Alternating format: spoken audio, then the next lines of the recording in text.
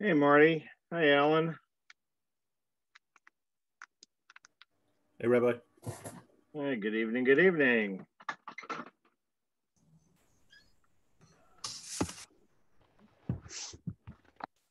How are you, Marvin Carroll and Leon? Good evening, Rabbi. By the way, I have met. Good evening, sir. And shook his hand and chatted with him in small talk. Who's that? Harry Truman? Yes. And, okay. Wasn't sure if you meant Alan. After he left the office, he was in the Truman Library. He had an office there, and I met him at the library. So. He said hi, and he said hi, Marv. I told him I admired him because I knew it took a lot of courage from him to authorize the atomic bomb, and he said, "Well, we saved millions of lives by doing that." So. Some agree with that, and some disagree with that, but that's the life of politicians. Right. Well, Truman is an interesting guy, as we will talk about very shortly. See, well, always a few folks who come on a little late, so.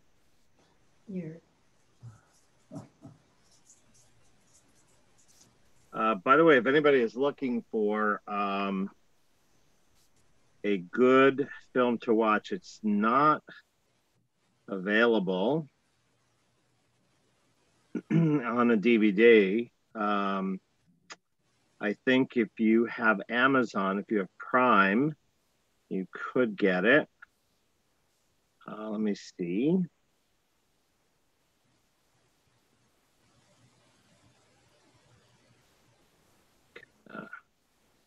Looking at it before.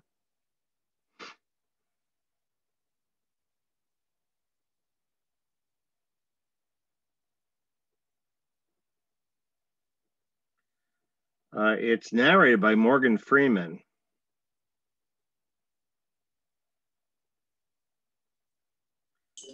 And so that was 2 years ago.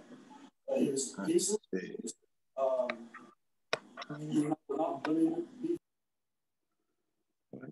it?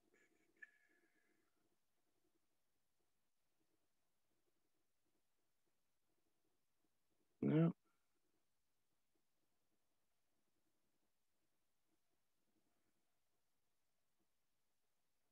Let's see if I can find it. It won an Academy Award.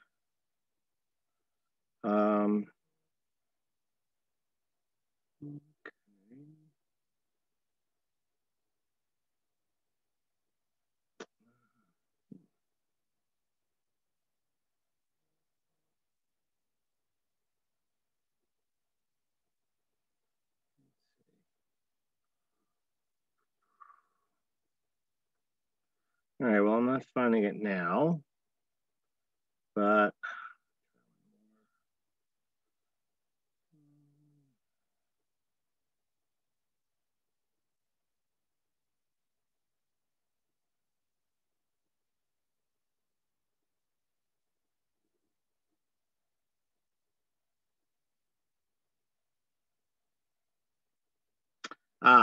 okay. The Long Way Home. It's a documentary examining Jewish refugees after World War II. And there are various battles with immigration restrictions to this country. And so Morgan Freeman is the narrator. It also it features Israel Lau, who later went on to become chief rabbi of Israel, who was a survivor. Famous picture of him at Buchenwald.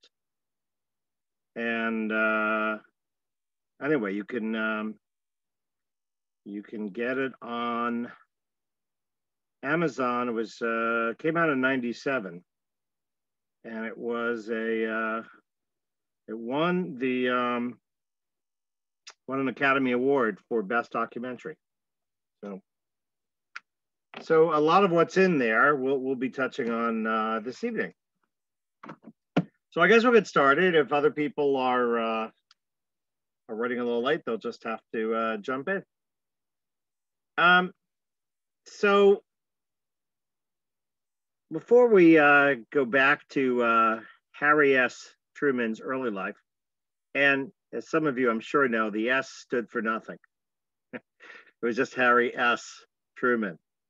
But FDR had not made any kind of unequivocal commitment to the establishment of the Jewish state. One of the things I talked about is FDR was famous for telling you what you wanted to hear.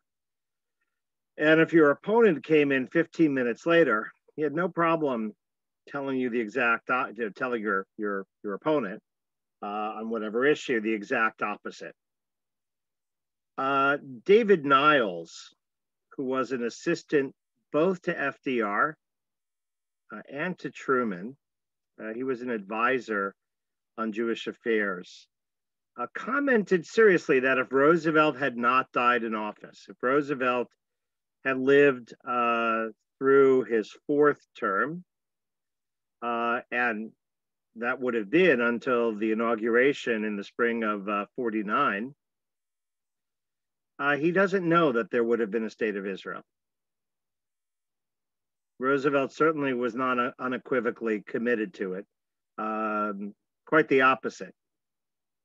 We really don't know what Roosevelt would have done. But if we do know some of the obstacles that existed at the end of the war, and with Britain, and in the United Nations, and some of the obstacles FDR himself had encountered when he met with King Ibn Saud of Saudi Arabia,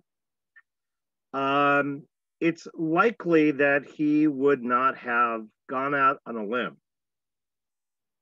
which is what Truman did.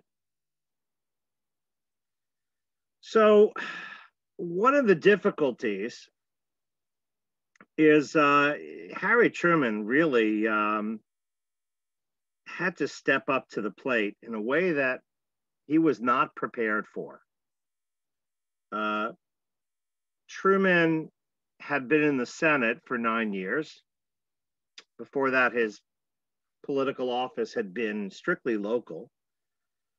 And when he was put on the ticket as vice president, it was done not because of what Truman was, but more about what Truman wasn't. Right? FDR's previous vice president was Henry Wallace, a real flaming liberal. In fact, he had his own presidential run, which was not successful, but he really was quite liberal and made some of the stalwarts of the Democratic Party, who were more to the right, very uncomfortable. They wanted somebody whom they felt would just be quiet and mind his own business. And they picked Harry Truman because they felt that he would be kind of a mediocrity that would just be sort of window dressing, and that would be that. Roosevelt, who was already in his fourth term, didn't have much use for Truman. In the whole time from the election in the fall of 44 to his death, to FDR's death in April of 45, he only had 2 private meetings with Truman. Truman was not routinely invited into FDR's inner circles, so he was largely in the dark about FDR's dealings, his intentions. He knew nothing about the atomic bomb until he stepped into the presidency. FDR had said nothing to him. So if you can imagine, somebody who was not very well versed and prepared, Truman's learning curve was quite steep. And I think from the perspective of 70 years on, he did a lot better than most people would have given him credit for. In fact, he made any number of courageous decisions, often, under tremendous amounts of pressure. And he truly was, at the end of the day, his own man. Didn't mean that he couldn't be swayed. He could be. But when he made a decision, he went ahead and he stuck by his guns, even if it did cost him. The atomic bomb was one, though that was ultimately at the time a popular decision.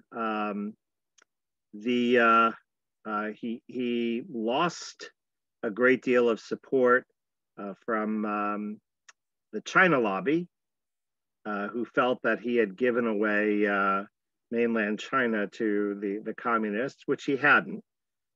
China and Chiang Kai-shek were rotten to the core. Nobody could have propped up that regime. And of course, when it came to firing MacArthur, right, it was a very, very tough move politically to fire MacArthur. But he didn't want World War III, not over North Korea. And he was right. So that all being said, Truman, despite having this huge learning curve, really came into his own in the presidency. So what do we know about Harry S. Truman? Well, he was raised as a Baptist. He was the grandson of Missouri slave owners. He remained religiously active throughout his life. He was not a shrinking wallflower. He certainly had a robust vocabulary for, for expressions of, he liked his curse words.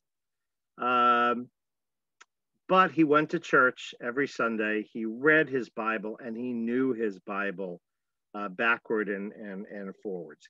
He grew up in Independence, Missouri, just outside of Kansas City. And after high school, he never graduated from college. He, I believe, was the last president who didn't have a college degree. He had actually gone to law school. You could do that in those days. Law was a trade, a vocation, and you didn't necessarily, if you did the entrance exams, you didn't necessarily have to have a BA. He had hoped to go to West Point, but his eyesight was bad. He was rejected. He was, however, able to join the Missouri National Guard. How? He memorized the eye chart. He found out what eye chart they were using, and he memorized it. He got into the National Guard. Truman was an avid reader all of his life. I mean, he had a very active mind, and though not polished, not intellectual, he was quite well read. And to the end of his life, I mean, spent a good part of every day reading, including reading cover to cover 4 or 5 different newspapers each morning. During World War I, despite being over the age of conscription, he was 33, he volunteered for the AEF, the American Expeditionary Force. He became a captain of artillery, and he rose to the rank of major by war's end. Now, the relationship that everybody likes to talk about regarding Harry Truman is with a fellow named Eddie Jacobson. Eddie Jacobson is also from Kansas City, from that area. He's a sergeant in World War I, and he's in Truman's outfit. Jacobson helps Truman in running the regimental canteen. That's how they meet. And he had pre-war experience in retail. And unlike most of the other regimental canteens that lost money, Truman's canteen turned a profit, right, which he credited Eddie Jacobson with to a large degree. So this was the beginning of a lifelong friendship between these two Missourians, Eddie Jacobson and Harry S. Truman. So they became partners after the war in a haberdashery business. Let me, want to share this photo. Let's see, do that. All right, hopefully everybody can see this. All right, there's Harry Truman. You know, hopefully you can all see the photo. Eddie Jacobson is not in this picture. This is about 1920.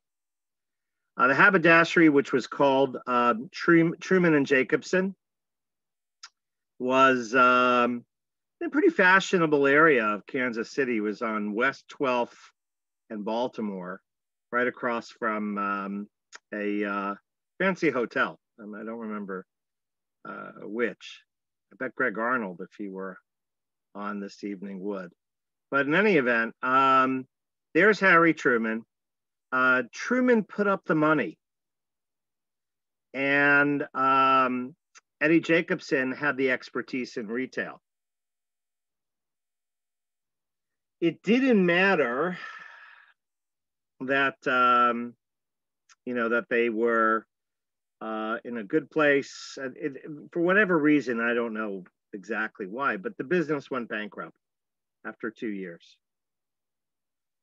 Truman lost a lot of money, but he was already a county judge at that point and was protected against bankruptcy. Eddie Jacobson, so most of the money that was lost, though, was Truman's. Later on, Truman would, Jacobson would actually, when he did well later on in life, he did become successful. He actually paid Truman back for his share. So I'm going to show a little clip. This is Harry Truman talking about prejudice against Jews, but it's particularly interesting because he talks about Eddie Jacobson in it. And I'm going to put that up. Whoops, let's see. Find it.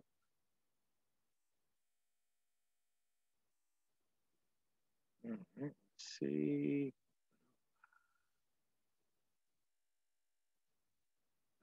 Okay, back here. Ooh. All right, let's share the screen.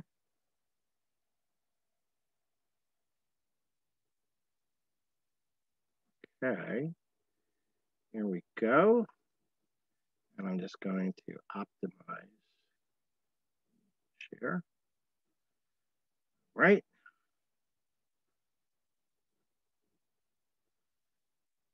Here we go.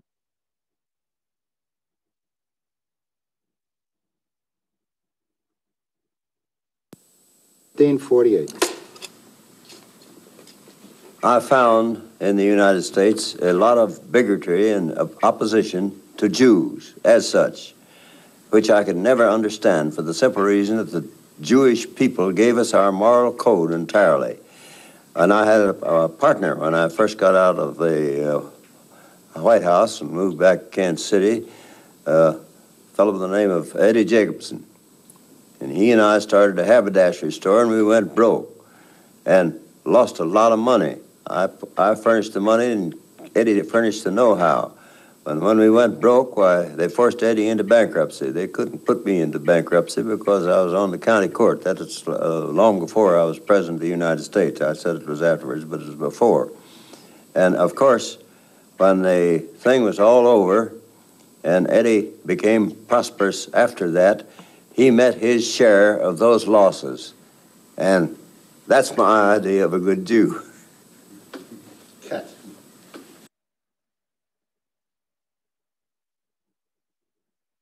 Okay, well, that's his idea of a good Jew. Okay, so it's interesting that he segues from condemning prejudice against Jews to Eddie Jacobson, but there weren't that many Jews that Harry Truman was close to, especially from growing up, or the time that, not growing up, but the time that he was young. And so invariably, we'll get back to Eddie Jacobson. We'll see that, in fact, Jacobson plays an important role in Truman and recognition of the state of Israel. But I don't want to get ahead of myself. So that kind of gives you some flavor. So Truman, is condemning. This was long after he was president. Condemning anti-Semitism. The Jews gave us our, the moral code for Western civilization and commandments, etc. Reminds me of my old partner, Eddie Jacobson, right? Even though he didn't have to pay me back later on, he did. And that's my idea of a good Jew. Not just a good person, but a good Jew. But and that becomes actually, important when we consider a not so nice side of Harry S. Truman. So Truman, by the way, one of the ironies of history is that in the 1944 campaign, people castigated Truman, anti-Semites, linking his name to Eddie Jacobson. Oh, he had a Jewish partner. So he got some flack during the 44 campaign as vice president because of his former association with Eddie Jacobson. Also because his grandfather's name was Solomon. Maybe he was part Jewish. What Truman said at the time in response was that he wasn't Jewish, but if he were, he'd never be ashamed of it. Now, in private, he would refer to Jews as kikes. And in 2003, a portion of his diary was, he had written in the back of a book on commercial real estate. Apparently there was empty space in the back, and he had used it as a kind of diary. And so nobody knew that it had been there, but it was found by one of the archivists at the National Archives. And so he wrote, and now, granted, this is not for public consumption. This was just him, he was blowing off steam and confiding to his own notes. But this is what he wrote. The Jews I find are very, very selfish. Right? This was written on July 21st, 1947, after the president had a conversation with Henry Morgenthau Jr., right, who had been FDR's good friend and was formerly the Treasury Secretary under FDR, and at the beginning of Truman's tenure in office. Morgenthau had called to talk about a Jewish ship. This is during the era of Aliyah Bet, illegal immigration to Israel, right? The British were not letting Jews in. There were lots and lots of boats. We've all seen, the movie Exodus, which is very moving. I never had known before that Paul Newman was a refugee seeking to get into British Palestine. Okay, not, but anyway, successful movie, less successful historical event. So Morgenthau, who took on a much higher level of Jewish involvement after he left the cabinet. He was a president of Israel Bonds, I believe, and I think he was a president of JNF. I mean, he was involved in Jewish causes. So Morgenthau reaches out to Truman to push, Truman on probably the Exodus, because that was the highest profile. But there were lots of boats and a lot of attempts to smuggle Jews out of the DP camps and into Palestine. But continuing, this is what Truman said about Morgenthau. He had no business whatever to call me. The Jews have no sense of proportion, nor do they have any judgment on world affairs. Henry brought 1,000 Jews to New York on a supposedly temporary basis, and they stayed. Right, that's a reference to this. We looked at that picture last time, but I'll put it up. Let's see, here we are. And screen share this. Okay. These are those refugees that FDR in 1944, the 1,000 mostly Jewish refugees that were brought to Fort Ontario in upstate New York, Oswego, New York, on the shores of Lake Ontario. They had to sign documents stating that they were prepared to return to Europe after the war was over. They did. What choice did they have? None of them wanted to be repatriated. There was nothing left. Their homes, their families, their communities were destroyed. Eventually, so it wasn't really, I mean, Henry Morgenthau did push for this, but it was FDR who invited them, quote unquote, as his guests, not Morgenthau. And it was Truman actually who allowed them to stay. That being said, he went on to say in his diary, the Jews I find are very, very selfish. They care not how many Estonians, Latvians, Finns, Poles, Yugoslavs, or Greeks get murdered or mistreated as displaced persons, as long as the Jews get special treatment. Yet when they have power, physical, financial, or political, neither Hitler nor Stalin has anything on them for cruelty or mistreatment to the underdog. That's pretty, wow, that's strong stuff. Put an underdog on top and it makes no difference whether his name is Russian, Jewish, Negro, management, labor, Mormon, Baptist, he goes haywire. I have found very, very few who remember their past condition when prosperity comes, end quote. I mean, look, there's nothing defensible about this. The fact that he expressed it privately is better than his having expressed it publicly.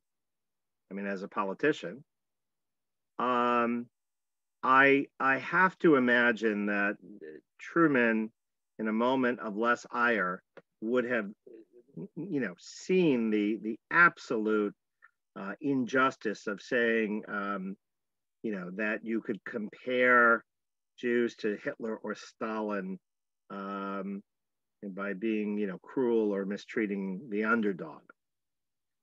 Perhaps the reference here is to events in Palestine, but it doesn't matter. I mean, it's Truman had too much seichel to know, to believe differently. So one can only imagine that there was a lot of frustration, and we'll see it. 1947 was a year that Truman squirmed a lot for a variety of reasons and had a lot of pressure on him from the Zionist world.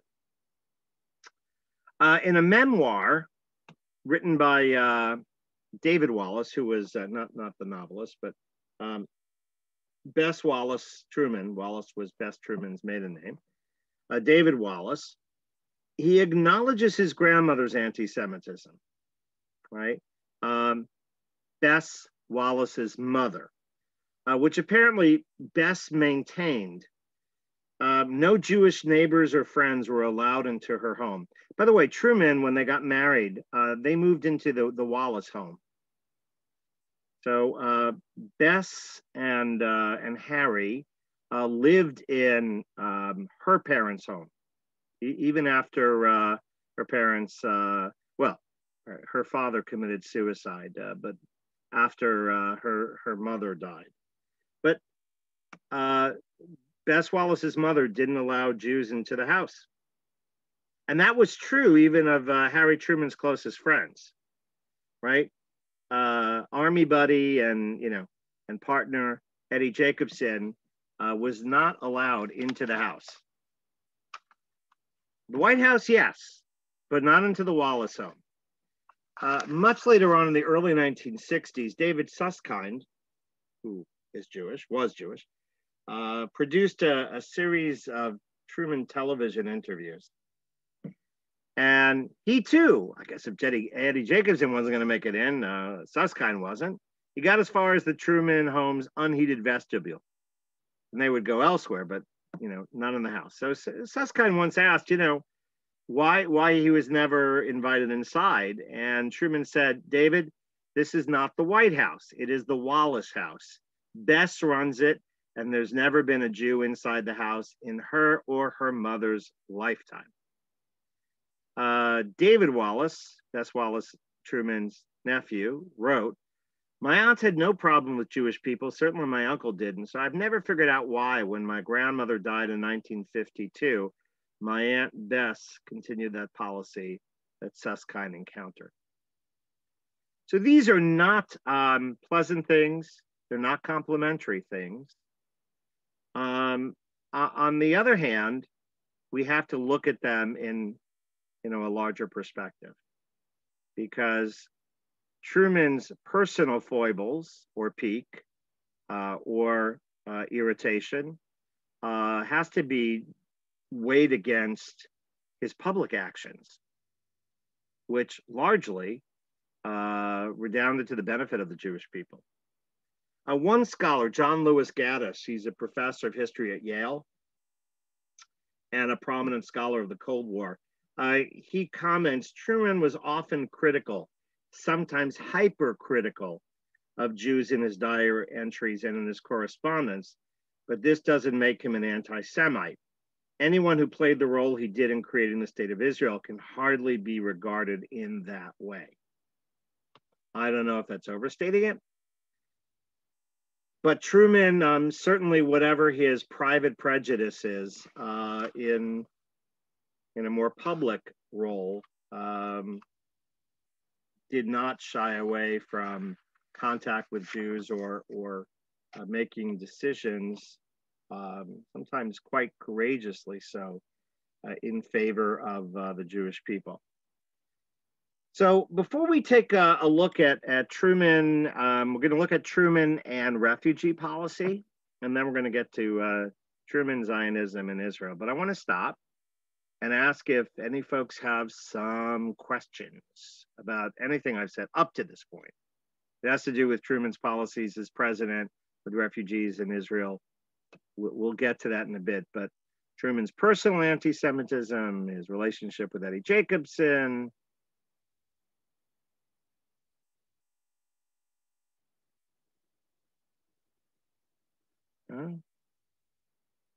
Okay. Do you know anything about Bess and Harry Truman had Jews in his cabinet. Truman did not. Oh, he didn't? Mm-mm. He had advisors. Henry Morgenthau was not in his cabinet? Well, Morgenthau, he inherited Morgenthau, Secretary of the Treasury, but Truman appointed his own fellow. Morgenthau retired. I don't remember what year. But but it was not, when it came to public matters, Truman, some of what we've seen from his private affairs didn't seem to, make itself felt in his public affairs. So I wouldn't say that Truman, he found the people that he wanted for his cabinet. I don't think he deliberately sought to circumvent Jews. And there were plenty of others whom he, in other capacities that he had a relationship with.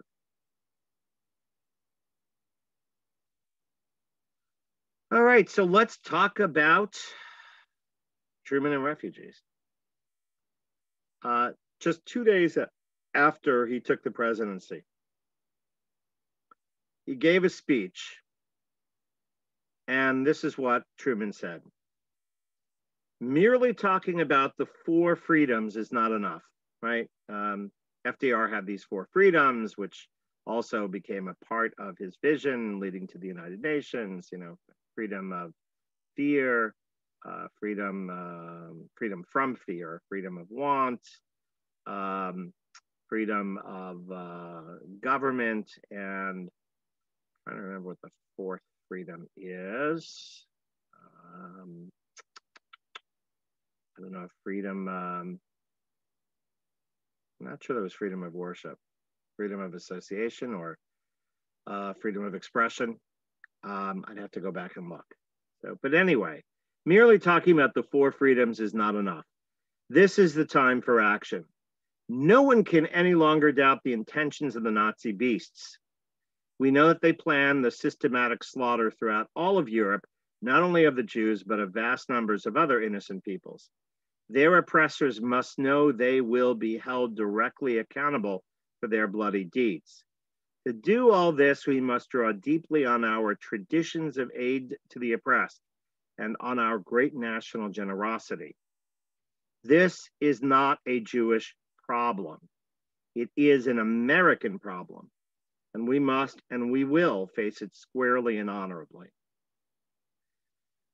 Now, FDR, typically did not talk like this. He certainly, when Truman made this front and center, right after his elevation to the presidency, a public statement, that was something of a departure. Not that FDR didn't say these things, but not as bluntly. Now, would he have? I don't know. One of those what ifs. But going on the record, hard to say.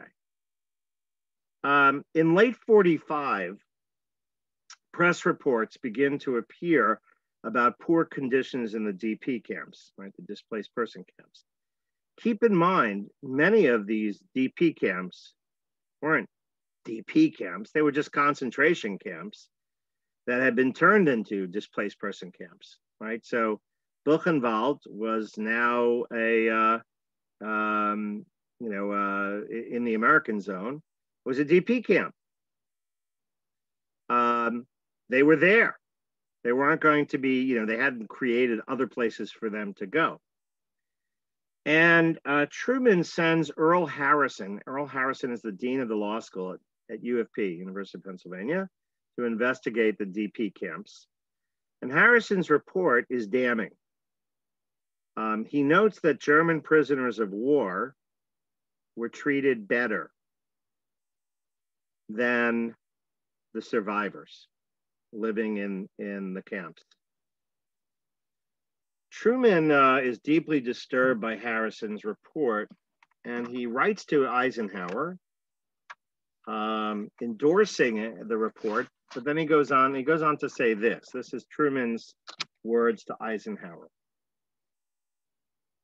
We must intensify our efforts to get these people out of camps and into decent houses until they can be repatriated or evacuated. These houses should be requisitioned from the German civilian population. That is one way to implement the Potsdam policy, that the German people cannot escape responsibility for what they have brought upon themselves. Truman had gone to Potsdam right after the war was over, July of 45, met with Churchill and with Stalin. And they had a declaration on a number of things, but one of the things that they declared is that the German people, as a people, had to accept responsibility for the results of the Holocaust and their persecution of others. Then he goes on to quote from the Harrison report. As matters now stand, we appear to be treating the Jews as the Nazis treated them, except that we do not exterminate them. They are in concentration camps in large numbers under our military guard instead of SS troops. One is led to wonder whether the German people, seeing this, are not supposing that we are following or at least condoning Nazi policy. Right? Those aren't Truman's words. He's quoting from the Harrison report. But then Truman goes on. I know you will agree with me that we have a particular responsibility toward these victims of persecution and tyranny who are in our zone. We must make clear to the German people that we thoroughly abhor the Nazi policies of hatred and persecution. We have no better opportunity to demonstrate this than by the manner in which we ourselves actually treat the survivors remaining in Germany. I am communicating directly with the British government in an effort to have the doors of Palestine opened to such of these displaced persons as wish to go there.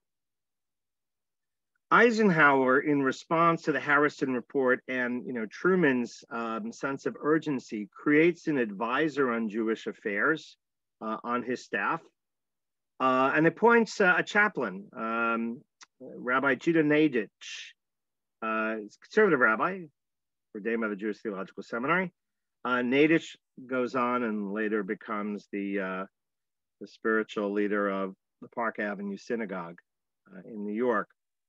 Nadich is charged with visiting all the DP camps in the U.S. zone of occupation in Germany and to make specific recommendations directly to Eisenhower or his chief of staff, Walter Bedell Smith.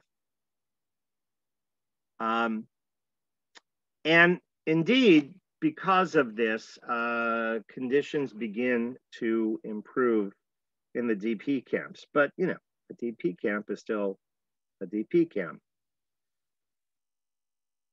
So while Truman is busy trying to improve the quality of life in the displaced person camps, he issues an executive order in December of 1945 against a lot of opposition in Congress to address the refugee situation. And this executive order sets forth that the immigration quotas for 1946, right? They are enshrined in law. You can't, unilaterally cancel congressional legislation. But that the immigration quotas for 1946 give preference to victims of Nazi persecution who are in the U.S. zones of occupation at the time of the executive order. So there were many members of Congress, as I said, who opposed even the smallest number of Jewish immigrants. And the executive order, overrode a lot of this congressional obstructionism. We had talked, I think, last time about the likely to become a public charge requirement, right? If you were likely to become a public charge, you were not allowed to immigrate to the United States, unless you had rich relatives guaranteeing you.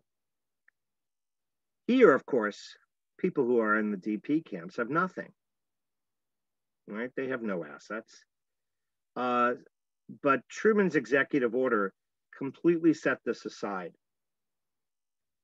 specifying instead that the likely to become a public charge would be waived because not-for-profit groups like the NCJW, National Council of Jewish Women, and HIAS, Hebrew Immigrant Aid Society, have committed to providing funds for setting up immigrants who arrived in the US. On the strength of those guarantees, that was waived completely. And that was Truman's doing. That was not Congress. Still, even after World War II, a lot of xenophobia and nativism. Fast forward a little bit, and in June of 1948, Truman signs the Displaced Persons Act, which formally allows refugees to come to the US. So anyone who had been taken into Germany, Austria, or Italy, obviously not voluntarily, between September 1st, 1939 and December 22nd, 1945, and this also included those who had sought refuge in the British, French, or US zones after the war, 6 months after the war, were to be given not only priority, but up to 200,000. right? So 100,000 a year, 200,000 for 2 years. And those being allowed in are counted toward the quota, the immigration quotas, but above and beyond them. In other words, to the extent the number of refugees allowed into the country exceeded the quota numbers, the numbers were charged against future quota years. But what it did was it gave refugees, 200,000 refugees, the right to emigrate. But the quota years for 1950, 51, 52, they were preempted to be used, right? You were like borrowing against the quotas of future years, mortgaging the quotas of future years to allow these refugees in now. It also allowed eligible displaced orphans in above and beyond non-quota immigration, up to 3,000. Truman was not 100% behind the Displaced Persons Act because he felt it was too restrictive. He was explicit in his criticisms. He signed it because he felt it was imperfect legislation, but it addressed a need. But he issued a statement when he signed the Displaced Persons Act in 1948. So what were his objections? One, he didn't like that it took away previous immigration quota places from others already on the waiting list. Right. So Truman wanted to allow refugees in outside the quota system. Period. Have the quotas, which could go to either others or even to refugees, but also have the 200,000 allowed in as refugees. He also felt that the act discriminated against Jewish displaced persons, specifically those from Poland and the Soviet Union, who hadn't yet reached Germany or Austria or Italy by December 22nd, 1945. Right? There were lots of Jews all over the place. And the fluidity of movement across Europe in the months after the war, and infrastructure was destroyed, and people were walking and often starving and taking roundabout ways. He felt that the act did not sufficiently take into account Jewish displaced persons who were in Poland or Russia. Remember, there were those who managed to escape the Nazis by fleeing east. Many of them ended up in gulags or the functional equivalent, still better than, extermination camps. But to make their way westward, some of them did not, assuming those, not everybody made it, but those who reached the Western occupation zones, not all of them got there by December 22nd, 1945. So these were the two things that he did not like about the Displaced Persons Act of 48. There was a revised Displaced Persons Act in 1950, which actually corrected these deficiencies. So the renewed legislation remedied these issues. So when the act sunsetted in middle of 1952, almost 400,000 displaced persons had been admitted for resettlement into the U.S. Between the Truman Directive of 45 and the Displaced Persons Act, it's estimated somewhere that between 130 and 140,000 Jews came to this country between the end of World War II and the early 1950s. So Truman, when it came to refugees, was a far more sympathetic president, did far more than FDR. Now, Might FDR have done more after the war had been won? It's possible. We know that there were times when FDR did a number of things for refugees. But also FDR, again, was the consummate politician. But when he ran into headwinds, he tacked and didn't, charge. Truman, was a little bit of an auction. He was stubborn. And if he felt something was right, for whatever reason, he did. So that's one of those what if questions. Truman certainly did more after the war than FDR did during. It's not a fair comparison because the situations were different, but it's still some food for thought. Let me stop here. We're going to get to Truman in Israel, our last part for the evening. But any questions on Truman and refugees?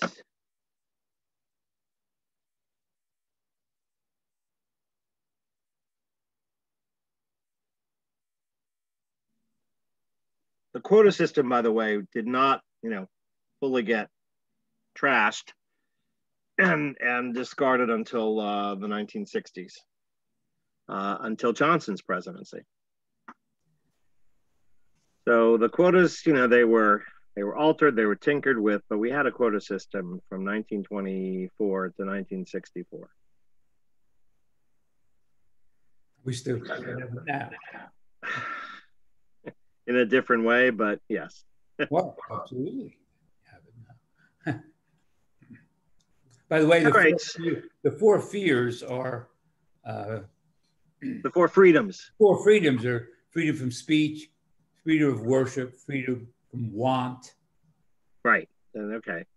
And freedom of need, from need. And I think want and need were the same thing. Worship. Yeah. Worship, speech. I think government, you had freedom of choice with, anyway, we can go back and look. But let me talk about Israel and Truman, because that's really a fascinating story. So in the summer of 45, Truman, wants Britain to lift restrictions on immigration of Jewish refugees to Palestine. Not completely, not open door, but he wants them to take a set amount. 100,000.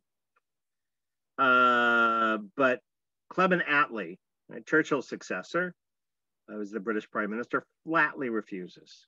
The answer is no. But in January of 46, in part in response to this pressure put on the British by Truman, there is an Anglo-American Committee of Inquiry on Palestine, which makes a number of recommendations. One of is that there should be one state, neither Jewish nor Arab. But one of the recommendations is to allow 100,000 Jewish refugees in. The British say, okay, you want 100,000 Jewish refugees? I'll tell you what, US, if you guarantee military assistance when the Arabs riot and revolt at 100,000 Jews allowed into the country, if the US will guarantee military assistance to help put down the violence, we'll allow 100,000 Jews in. The US said, look, we're not going to make any military guarantees in this regard. And Britain said, okay, well, then I guess we're not allowing in 100,000 Jewish refugees. And they maintained the white paper of 1939, which only allowed a trickle, very small number of Jews, right? You read, Leon Uris, or it's Jews they're in DP camps, many run by the British as they are arrested attempting to enter into Mandate Palestine. Others are sent back to Europe for their ports of disembarkation, I guess embarkation, original ports of embarkation. And and there's violence in Palestine itself, right? 1946 is when the Irgun blows up the King David, or a wing of the King David Hotel. There's violence between Arabs and Jews. The British are getting it from both sides. And they're also under a lot of pressure in India, right? Their empire is falling apart, and they barely survived the Second World War. So they're not in a great position to do anything. In February of 47, Britain says enough, and it refers the issue of Palestine to the United Nations. Now that summer, the White House is flooded by 100,000 letters urging Truman to support the Jewish state. American Zionists are hounding Truman. They really are. Meanwhile, he's under a significant amount of pressure from the State Department. They do not want Truman to support partition. They do not want Truman to recognize a Jewish state. They're concerned of the impact on Arab relationships, right? The Cold War is ramping up.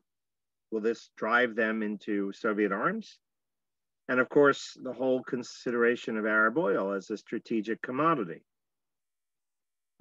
Secretary of State George Marshall, right? A great man, the Marshall Plan, but not a supporter of Jewish statehood. He was absolutely categorically opposed to it. Truman admired Marshall a great deal. So Marshall is putting pressure on Truman. Zionists are putting pressure on Truman from the opposite direction. And exasperated, Truman refuses to meet with Zionist leaders, including Chaim Weizmann. It was felt that if Truman could only be exposed to Weizmann had a way. He had helped charm the British government into the Balfour Declaration.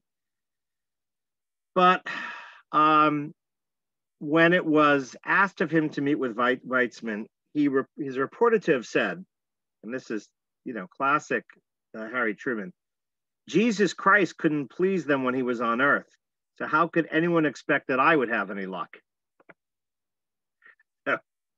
So it made me chuckle because, it's just Harry Truman. But Truman, however, did support the UN partition plan, despite the State Department's desire to derail it.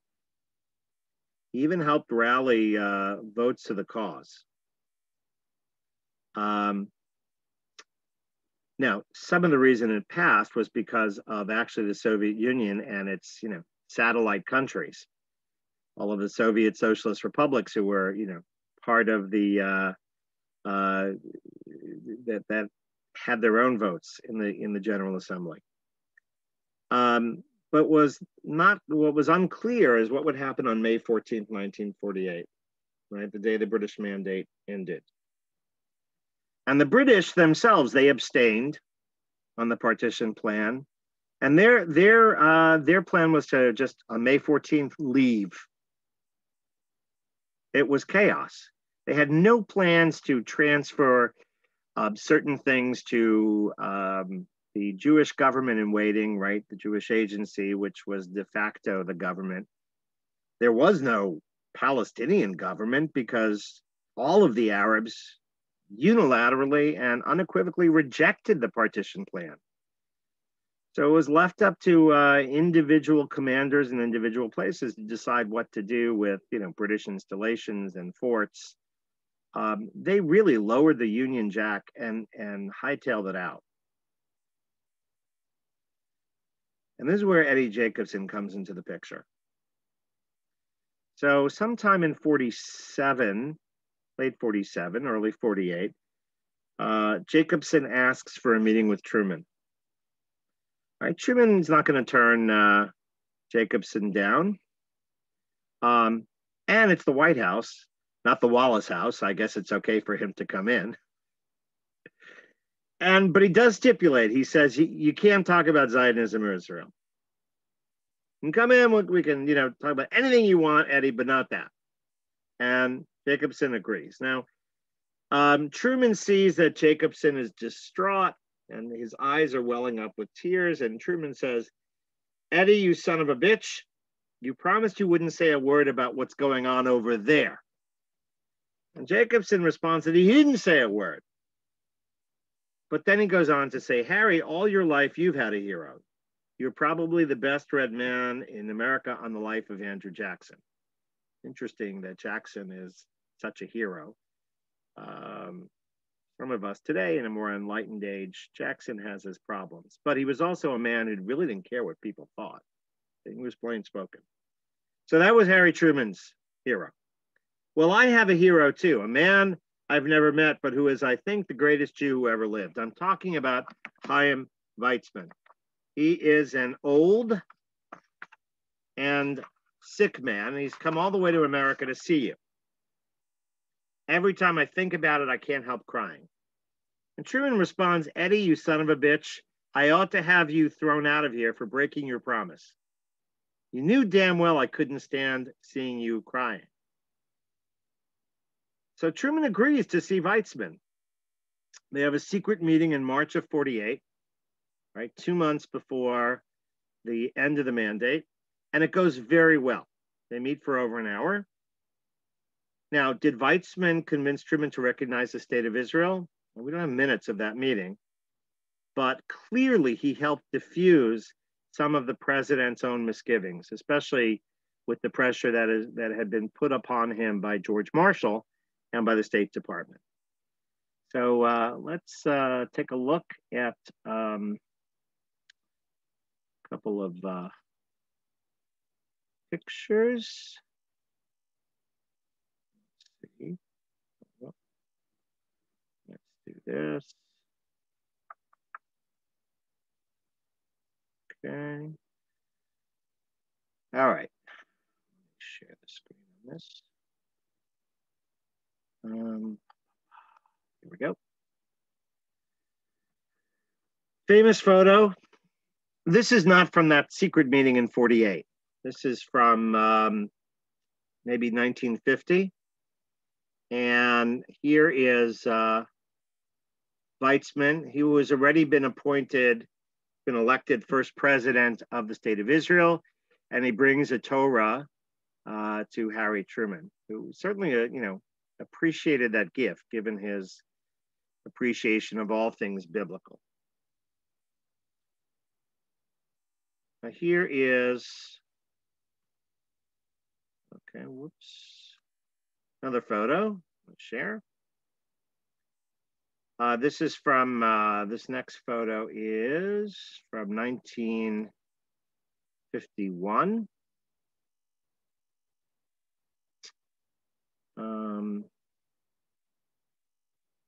Here we go. All right. Now there's, of course, you have to recognize David Ben-Gurion giving a Chanukiah menorah to Truman, and the fellow to the right is Abba Eban, right, who was Israel's foreign minister at the time. So nice photo of Harry Truman in the Oval Office with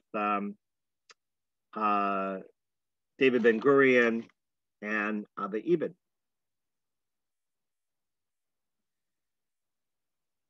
So I'm going to play a video. This is again another very brief video. This is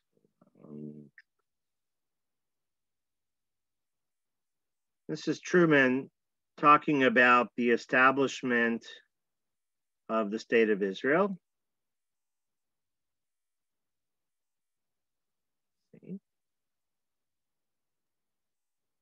Okay, let me make sure this is, yep.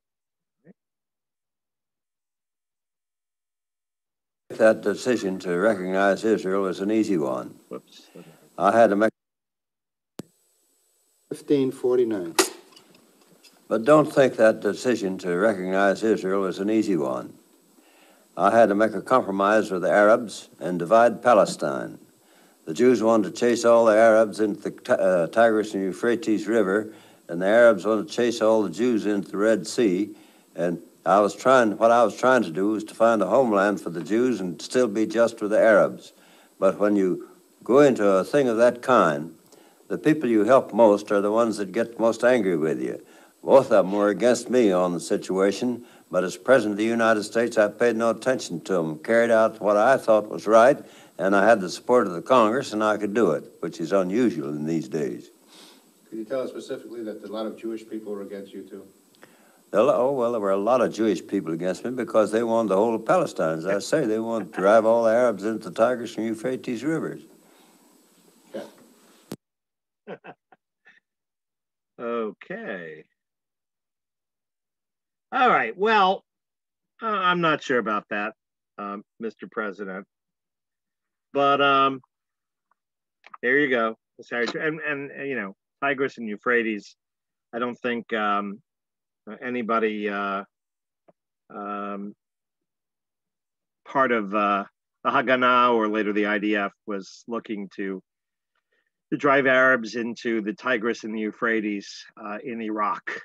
But okay, not all of his facts are, and also he's this is much later, a little bit elderly.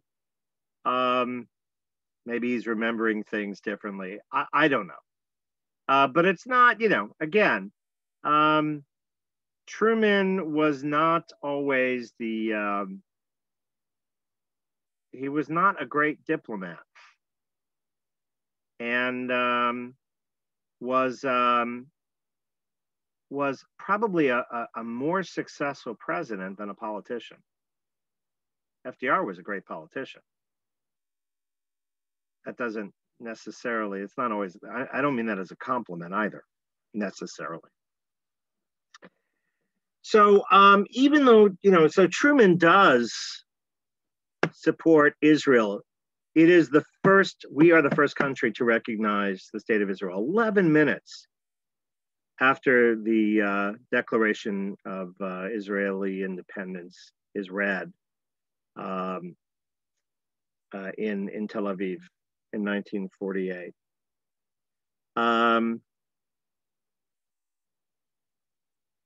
But Truman did accede to pressure from the State Department and the British Foreign Office to maintain and place an arms embargo on all belligerents. But all belligerents really affected the Jews, right? Because you had sovereign Arab states able to purchase arms from wherever, you know, they wanted to, even if they couldn't get it from the States.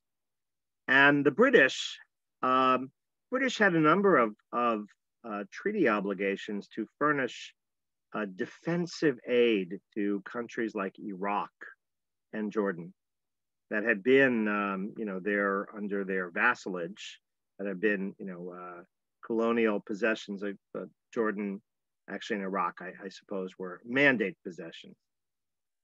So Britain, as long as there was a guarantee that they wouldn't be used in Palestine, they continue to furnish the Arab regimes, the governments, with weaponry.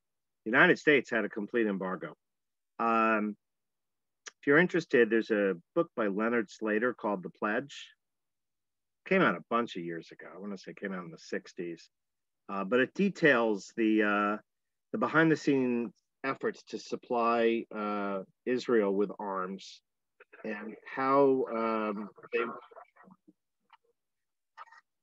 they worked, you know, how they worked the embargo illegally. Oh, what's happening here?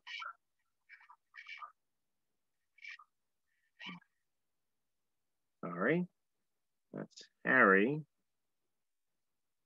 Sorry. Okay. I guess Harry still had something he wanted to say.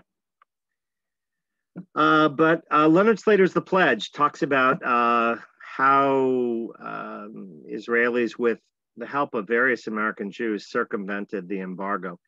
And a lot of weaponry was actually bought from the Czech Republic with the tacit approval, the tacit blessing, not explicit, but the tacit blessing of Moscow. Because from February of 1948 on, Czechoslovakia had become a Russian puppet state. So Truman had various close Jewish associates, businessman Abraham Feinberg, who played a pivotal role in fundraising for him when he had an uphill battle to win in 1948. You may recall that famous photo of Truman holding a newspaper, Dewey wins, right? Judge Samuel Rosenman, who served on FDR's and Truman's staff. He was the speechwriter who coined the term New Deal. Later, he was a lawyer. He went on to become a judge and served as a personal attorney to the Trumans, helped them with their wills. Truman visited JTS in 1957. He was not expected. When Chief Justice Earl Warren got out of the car, Truman, came out as well. He quipped that he had been promised a good Jewish dinner. And he attended the convocation of JTS, where he particularly enjoyed a lecture on Amos by Professor Shalom Spiegel, right? Keep in mind that, again, Truman was a very close and devoted reader of the Bible. In 1960, he received an honorary doctorate from JTS. He was also the keynote speaker at a fundraising dinner for the seminary honoring outstanding American Jewish leaders. And in recognition of the role that Truman played with the creation of the State of Israel, if you can see, let me see if I can make that a little bigger. This is it says Kfar Truman, L'chvod Mar Harry S. Truman. Right, so Kfar B'nai Harel is a town very close to Ben Gurion Airport, renamed itself in 1950 Kfar Truman. There is also at Hebrew University a Harry S. Truman Research Institute for the Advancement of Peace. So Truman's name is found on institutions and the name of a town in Israel. So the bottom line is, FDR certainly spoke a good game. Yes, he did practice a kind of genteel anti-Semitism. Truman probably had, rougher, more vulgar things to say about Jews.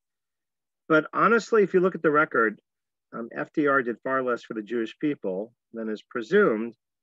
And despite, Truman's flaws,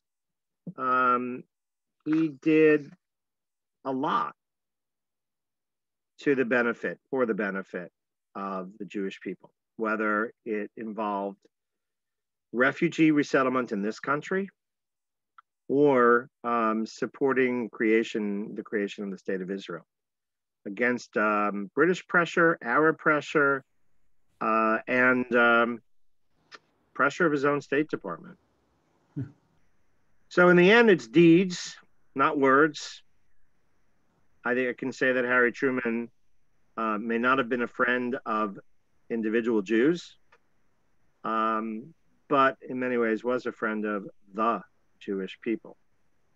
If you're interested in a book, I'd recommend A Safe Haven, Harry S. Truman and the Founding of Israel. There's some other books out there that are horrible, but that one is a good book, A Safe Haven. It's by Ronald and Alice Radosh, R-A-D-O-S-H. And the book's in print. And it's very well researched, but that gives you all of the details of Truman's relationship with the establishment of the State of Israel. I'm going to stop here and open up to any questions or comments. Carol and I visited the Truman Presidential Library in Independence, Missouri. And in a glass case, we saw the handwritten letter from Jacobson to Truman saying, my friend, I haven't asked you anything since you moved into the White House, but this I'll ask you. And that preceded the meeting that you discussed. I thought that you would have a copy of that you would show us, but it's on display in the Presidential Library in Independence. Very interesting. And by the way, the name of that hotel across the street from the haberdashery is the Mulebach Hotel in Kansas City, which is still in business. Sealbach. Ha, okay. Same. Thank you. I didn't realize that you knew Kansas City. Was that just from that visit, or you? No, there used to be an Air Force base there called Richards Gebaur Air Force Base in Independence, Missouri, actually. And I lived there for a few years. I sponsored AZA, B'nai B'rith youth group there, and so forth. So I've got ties to Kansas City. Very nice. Well, thank you. Okay. George, Roy. So wasn't there something about the actual UN vote where the U.S. passed until certain countries voted and then we voted near the end, something like that? Well, we were at the end of the roll call just because of the United States starts with U. But I mean, it was not necessarily clear that it was going to pass. It was something of a nail biter. There were a lot of non-committals, there were abstentions. Obviously, there were those who voted against. So there was a lot of behind the scenes, politicking. But Truman had made it, clear that he supported partition. The fact of the United Nations that this had been a recommendation from the UN itself. Later on, the State Department, by the way, tries to derail this partition, tries to postpone it. The State Department has had a long history in the 20th century, anyway, of not necessarily being solicitous or mindful of causes that are beneficial to Jews abroad. I'll put it that way. Less charitably, anti-Semitism. Marty. I just remember one of the factors that led Truman to recognize the state of Israel was that he was assured that it was not going to be necessary to use American troops to defend Israel, that they weren't going to be involved in that. And that's what he was assured. He did not want to have American troops sent over there. And they said, no, that would not be necessary to defend ourselves, So. Right. Well, they also, there's a lot of pressure to try to get the U.S. to lift the arms embargo. They really said, give us the arms, we'll defend ourselves. Right. The U.S. didn't give them the arms. Americans went over there to fight illegally, including most of their Israeli Air Force for World War II American pilots. Yes, there were, and not all of them were Jewish, but a bunch of them were. If you, next time you can go to, I don't know if it's still there, but at Hillel in Gainesville at UF, there was a display about Americans who had served in the IDF during the War of Independence, and it was a fascinating. It seemed to be a permanent exhibit, but it's been a number of years. But they had all sorts of fascinating memorabilia as well. But look, in the end, I mean, it wasn't Americans; it was Israeli Jews who defended themselves. As Golda Meir once said, the secret of our strength of our military prowess is desperation. We have nowhere to go. Our back is against the sea. So go ahead, Sophia. Yes. Hi. Just wanted to find out the difference between the Balfour Agreement and the Israel in 48 at the inception.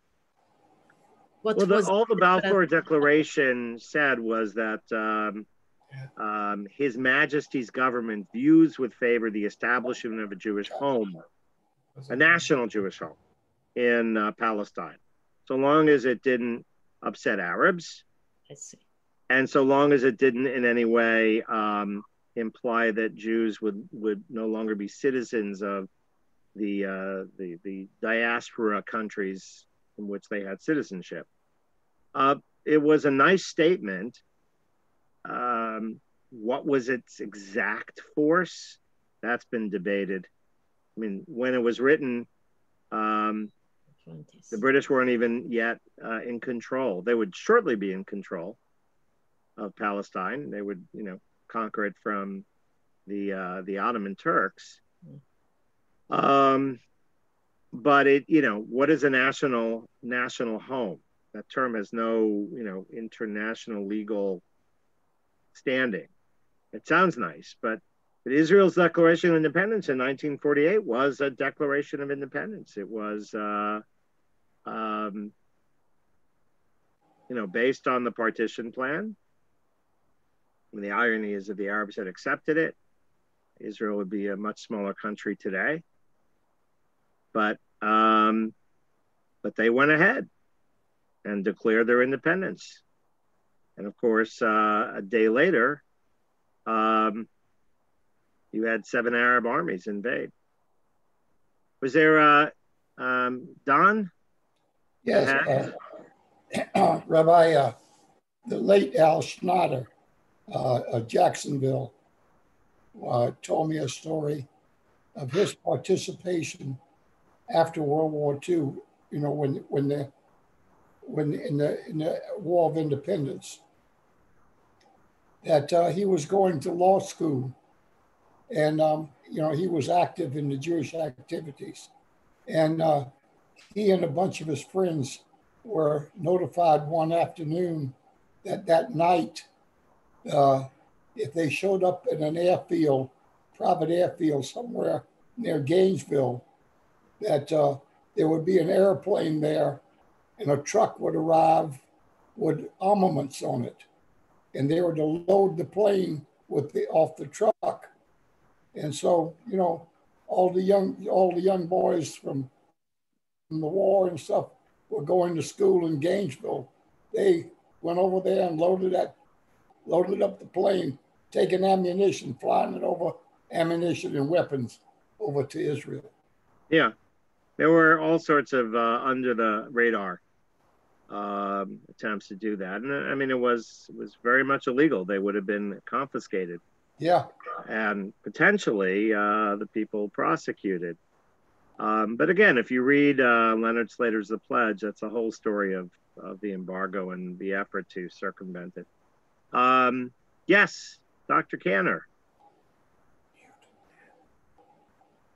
You want to? You're on mute, so can't hear you.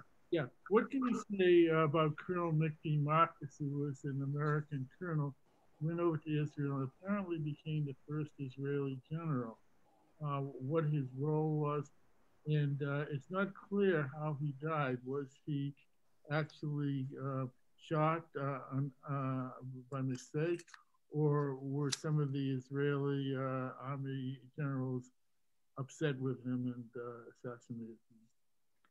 I don't. I think the simple truth is that he was mistakenly shot. People get killed by friendly fire. He certainly was not there as a representative of the U.S. government. He had to completely resign. I mean, severed all of his ties because otherwise he would have been cashiered out of the army.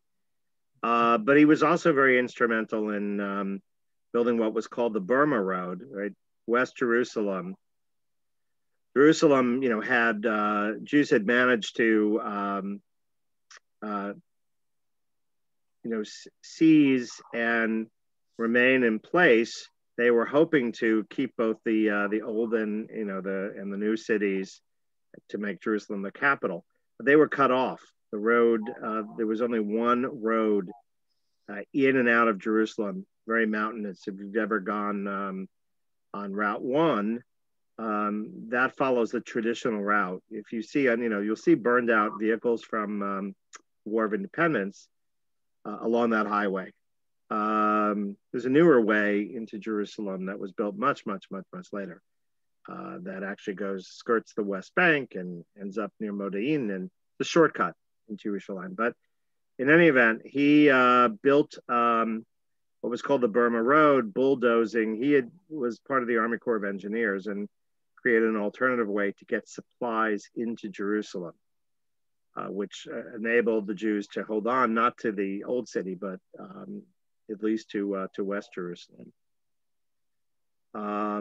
But I mean, I wasn't there, but I have no reason to believe that, he was probably, he didn't speak Hebrew.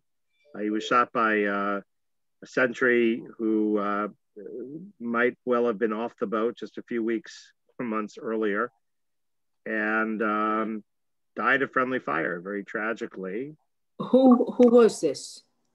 Colonel, if you ever see a movie, Cast a Giant Shadow. Yes. Okay, with Kirk Douglas.